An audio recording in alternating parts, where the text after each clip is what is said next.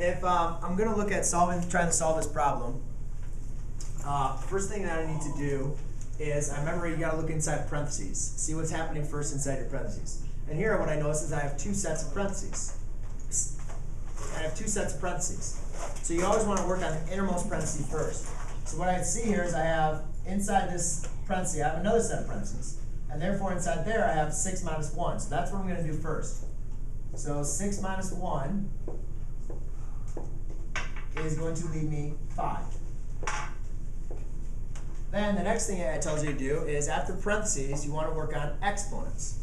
So I need to look and see if I do have any exponents. Well, first I always need to continue inside my parentheses till I don't need to use my parentheses anymore. So I look inside my parentheses and do I see any exponents?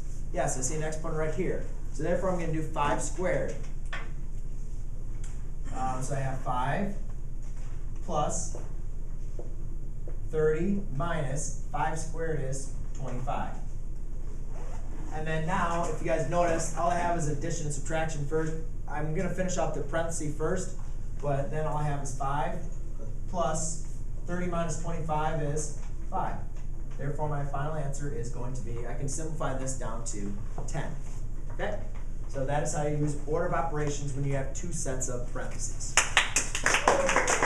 Yeah.